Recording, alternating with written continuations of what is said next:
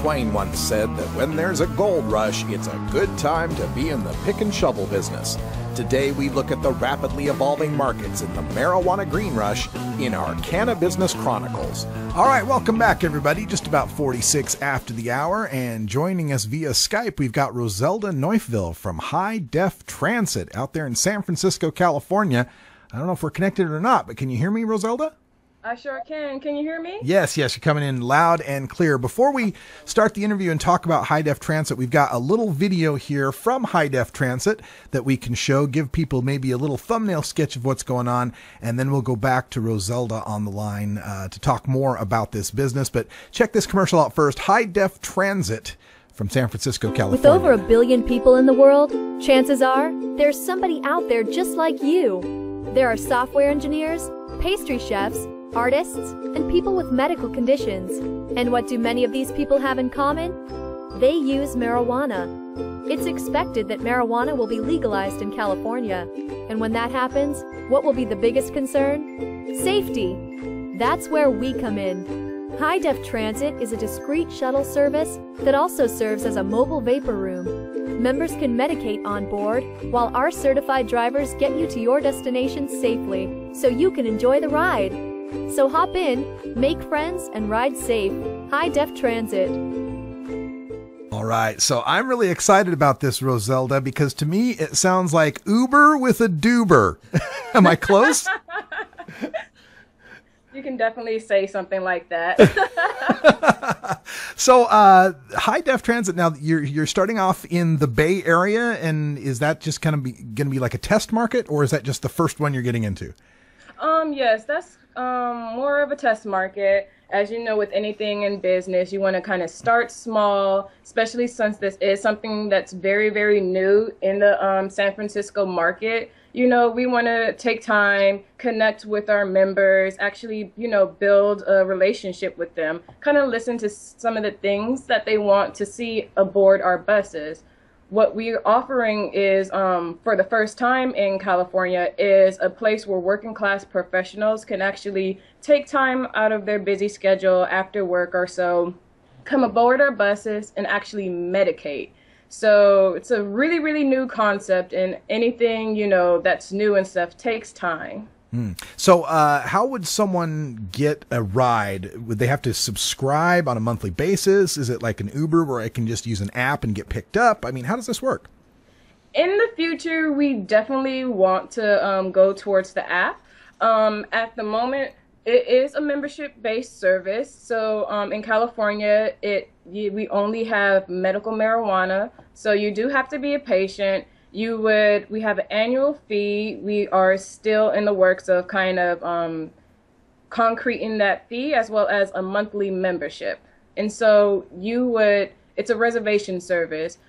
We are definitely aware that with a lot of working class professionals, discretion is absolutely key. So you would reserve a time slot aboard the bus. We would pick you up in a unmarked bus and have all the fun that you could possibly have on the inside. Oh, very nice. Okay, so it sounds almost like, you know, I fly a lot for the work that I do, and there's a thing called Super Shuttle. You can call the Super Shuttle when you get off at the airport, and it'll take you to the downtown core where the hotels are.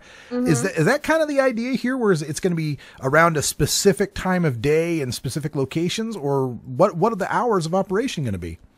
So with the hours of operations, we're planning on off-peak and on-peak hours. On-peak hours are commute hours, so we are basing it around people who work on a 9-to-5 schedule. But you know, there's a lot of variations around here in San Francisco. The commute hours starts around 3 o'clock, between 3 to 7. So those are our on-peak hours.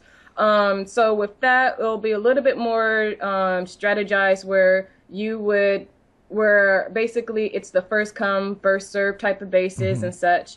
But however, one thing that differentiates us from some of the transportation services that are now available is that because we're still new, we're focusing on generalized areas in the downtown population, as well as areas with higher income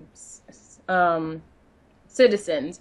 And so during our off-peak hours, we're a little bit more flexible. And we would be, since we are on wheels, we'll be able to drive to somewhere like, say, for instance, a college. College kids still are medical patients, but if you need a place to medicate while you're studying, or, you just want to kind of have fun, you still will be able to do that on the bus. And you don't have to worry about that 9 to 5 traffic or, that crowd.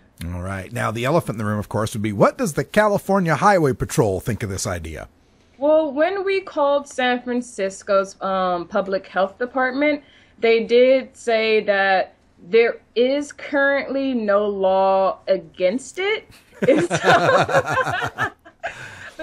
it's kind of like Lyft and Uber. It's one of those things that because there is no law, we have to kind of play it by ear. And so we definitely have to, one, get a really good lawyer on our side, and as well as keep an eye on some of the changing laws. But I believe because what we're trying to do is trying to still keep it a discreet service, a lot of the times with public intoxication, it's when, you become a public nuisance that things really, really start to, boil up. Yeah. I know that there are services that offer like pub crawls where they'll load a bus up with people that they're drinking from bar to bar, but I don't know that they're drinking in the car. Is there law that covers like where you have to be as far as the driver's area versus the passenger area? Does there have to be a wall in between, anything like that? At the moment, they, once again, don't have a law for that, or they don't have a law.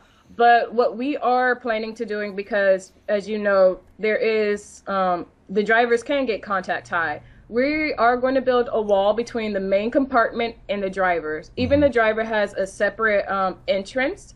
That way, there's no way how the THC can impair their driving abilities. Mm-hmm. Okay. And as far as selling this to the public officials, I imagine you could sell this as, public safety, is that, hey, at least these people aren't driving their own cars. We're ferrying them from place to place. Definitely. We are strongly promoting the DUI aspect. Just because, once again, since our members will be able to medicate on board, they inherently aren't behind the wheel. So that is DUI at its best. It's just that, instead of having a commercial where, it creates a fear, we're trying to make it fun. We're trying to make it, because these people honestly are probably going to medicate, but as long as they medicate with us, it entices them to practice safe driving habits, whether they know it or not.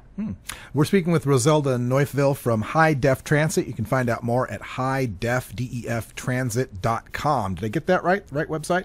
Yes. Okay. And interesting service, basically Uber for Dubers. You get a ride on this bus system that allows you to medicate on the bus. When do you anticipate, or have you already started this service? No, at the moment we are in the fundraising aspect. I am so sorry about that. Let's go ahead and cut that off. But let's see. Happens to the best of us. It happens. I am not used to. Google wants to always alert me to everything. There's something very serious happening, whatever it is. Yeah. All right. So, no, we are currently in the fundraising aspect. We have a campaign called Help Us Exist, where we're actually going out to the community. Despite their views on marijuana, we're just asking people, why is it that you exist? Do you exist because you like to help old ladies cross the street, or because you like to play pranks, or is it because you're an activist? That way we are spreading awareness of high def transit, but at the same time we're understanding, this is something bigger. Yes, it's something fun that, for the first time ever in California, you can openly medicate on the bus, but, we're seeing exactly what makes you tick. Right on. Well, Rosezelda, this is a perfect segue for me because I had an announcement for our audience to let them know that we've been hired to cover the International Cannabis Business Conference that's taking place February 15th and 16th at the Hyatt Regency on the Embarcadero there in San Francisco. So I'm hoping maybe by February we'll get a chance to meet, and if you don't have a bus, maybe we can ad-lib one. No. Well, I look forward to it. Yes.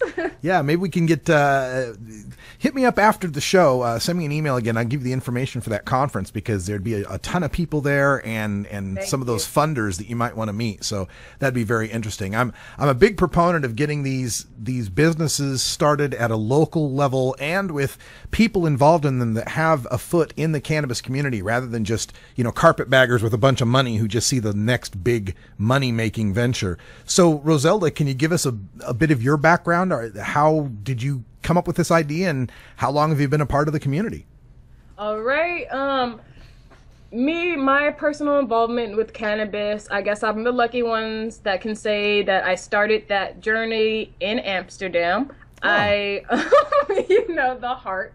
But with High Def Transit, definitely evolved along the way. High Def actually started off as it was intended to be indoors in a brick and mortar environment where you can watch movies.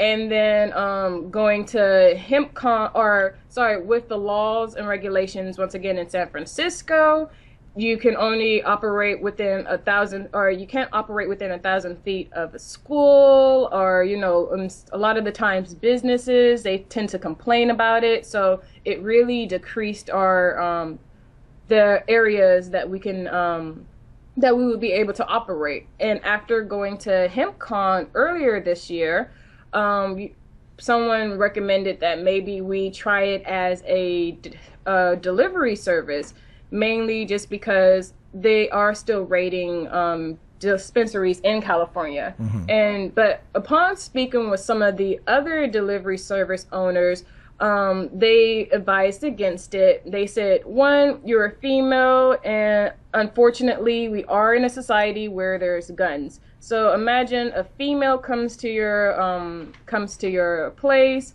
with a bag of weed, and you have Gotcha. You may have the upper hand, and it's not a good outcome for at least one of us.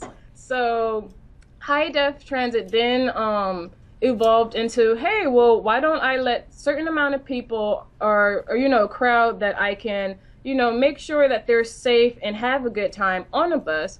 That way, one, because they are working class professionals, it decreases the chances for criminal activities, and two, it opens up this brand new industry. We're providing recreational transportation, and it hasn't been done in California, at least on a daily service, the way how I want to. All right. Well, Rosezelda, I love the idea, and I wish you all the luck in the world with your crowdfunding and getting the funds raised for this business, because I think it's an important service. And it could go a long way to allaying people's fears about the stone driver. We'll be in touch. Thank you so much for being a part of the show. Thank you. All right. Check them out, highdefTransit.com, for more information on that. And that's all the time we got for Hour 1, but stay tuned. Hour 2 is next. We got Bacon Dan in the studio, so there's bound to be something interesting going on. Also, we've got our daily Toker tunes for Irie Wednesday, some great music from a French performer, Anna Tijoux, and more discussion of the news of the day, including the failure to indict in the in the killing of Eric Garner in New York City. I'm Radical Russ. Thanks for joining us. For everyone here at 420radio.org. Until next time, take care of each other, Tokers.